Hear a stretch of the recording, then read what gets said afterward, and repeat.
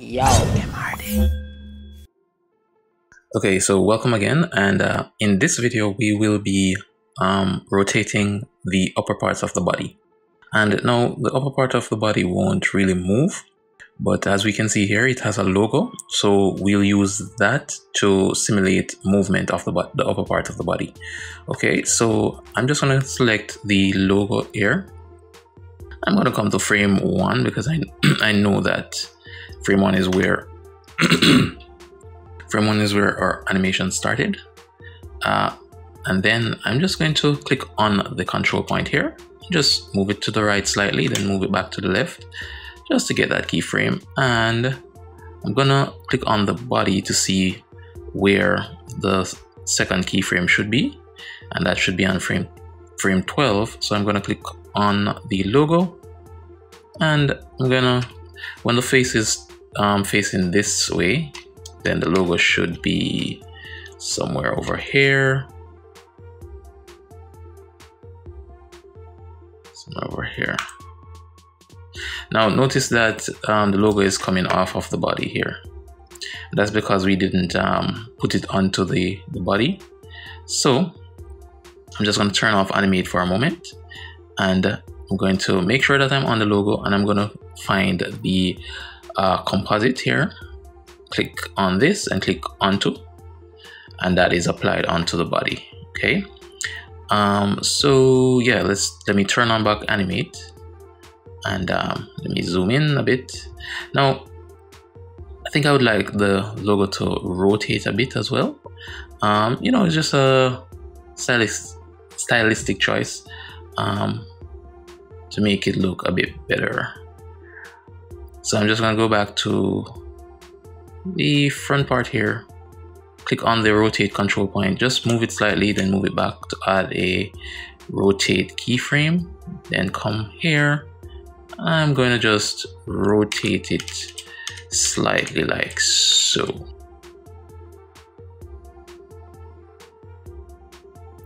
And I'm just going to move this over a bit as well. Okay, so let me run that back and see how that looks. Okay, all right, that is okay. I mean, you know, you could have left it straight, but I like the way that looks. So I'm gonna click on the body, and then on to the next keyframe. So the next keyframe is on frame 24. So at this point, we are not supposed to be seeing the logo, because the logo would be around the other side, which would be on the front, right? So let me click on the logo, click here. I'm just gonna move this over to maybe here. Let me move back a bit just to look on that. I'm gonna add a control point for the rotate, a keyframe for the rotate control point as well. I'm gonna move back here, and I'm going to add a keyframe for the rotate point again.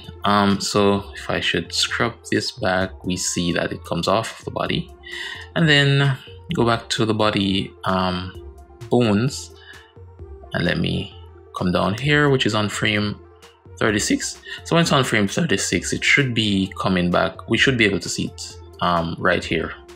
So I'm going to click on the logo, and before I bring it across, I'm actually going to add a keyframe. Go to my previous frame, which is frame 35. I'm going to add a moving keyframe, a moving control point keyframe, and I'm just going to go back to the next frame.